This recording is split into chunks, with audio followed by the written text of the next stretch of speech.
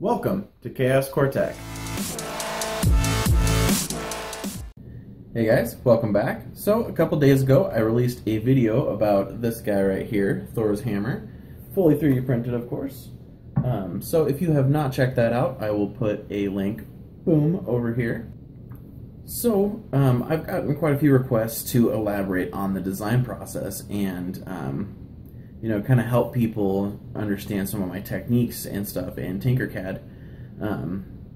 And while I'm definitely no expert at this, I do have a lot of fun in here, and I'm basically just messing around with shapes until I get the shape I want.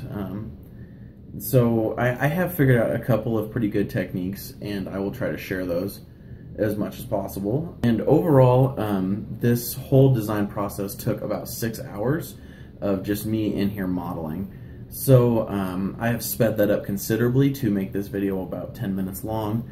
So it will be going pretty fast, but I'll try to talk along with it to help you understand what's happening. So let's take a look at how I did this. Okay guys, so first of all what we do is we start with a cube, as most of my prints do. And then I needed to bevel the edges to get these sections right here. So I just took some more cubes and started angling them. I think I set these to be at about a 30-degree angle because I just kind of eyeballed that and that's what looked about right to me. And then I used a lot of reference images I found online, and I just basically worked from those. And as you can see there, I just tapered off each of those edges, and then I did the same around the rest of the body.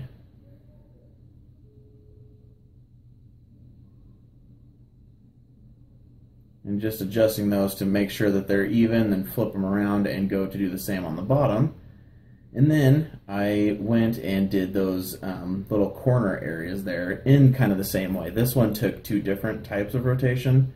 So you can see me there. I'm using that little cube as just a basis for the angle because I knew I needed that slope at 45 degrees, I think is what I set it at.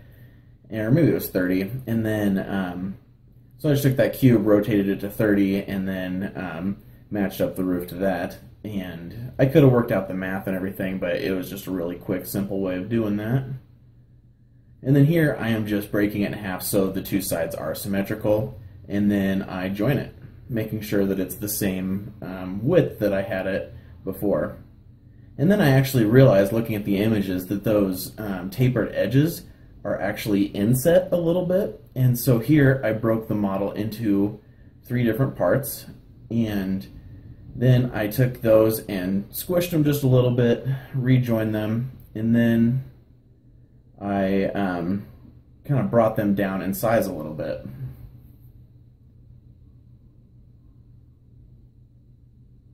Oh, I must have done that at a later point. Here it looks like I am just trying to find the center point of the top of the model there, and I know you can do that with rulers. I just, for whatever reason, I did it with cubes. And so there's the basis of the handle, making sure that's centered there. And that's where I realized I needed to inset those a little bit. So I just grabbed them, scaled it down slightly, and as you can see there, it actually starts to look a lot better from that point. And then this is where I do those, the details right here. And basically what I did there is I just took a line, divided it into 3, and then took 2 more lines and just angled them and tried to make the edges meet up as much as possible. And you can see it turned out pretty well. And then I just dug it into the side a little bit and did the same for the other side. And then here I actually just broke down I duplicated the hammer and then broke it down into some smaller sections so I could get these little inlays right here. So you can see me doing that there. I use a couple of different techniques, but mostly I'm just chopping sections out until I have those 2 spots specifically, and then I make holes and combine them there. And then this is where I work on the handle itself. And the handle's got some pretty interesting details on it. So I used, first of all, that roof piece, which is basically just like a triangle in 3D space. And then I used my round detail method to round it out and give it more of a curved look like you see on Thor's hammer's handle. And then I'm just using these to round out the tips because these are not actually straight or pointed. So I just round them out to give it a more aesthetic look there. Resize it a bit, and then I just take that ring and put it, well, here I'm actually creating the base for it, which is just some more cylinders. And then I bring up that piece and use the duplicate function to throw it, to make it cascade up the hammer. And I didn't get it right there, so I adjusted it.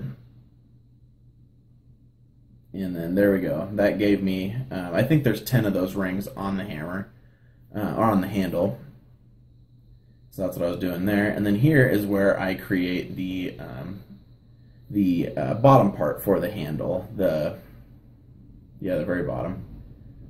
And as you can see, there's quite a few details on that as well. But yeah, this is what we're creating right there.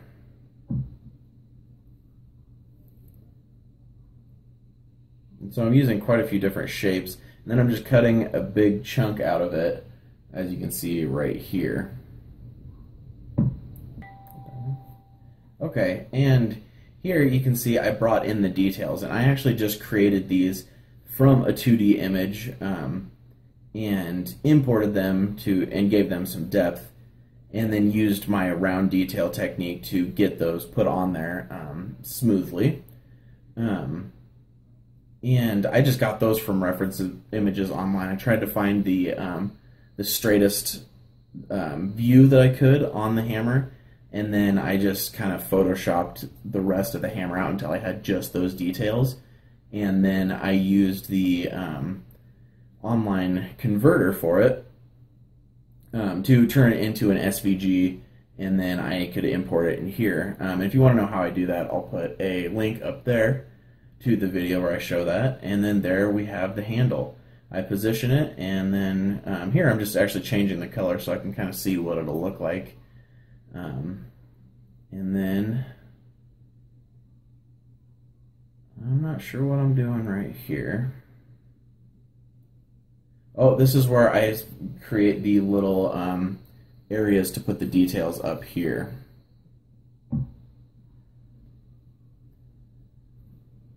And I took a pretty weird approach to that. Not quite sure why I didn't just use a... oh, because I needed those tapered edges. So I just thought I would take what I had and then cut away from it, which worked out pretty well. So you can see it there, and then I just basically take that and then move it around all four sides so we have all of those inset areas, and then I take it and apply it to the other side as well. And then I take this detail here, size it appropriately, get the correct angle, and then add it and repeat the process of putting it everywhere else that it needs to be.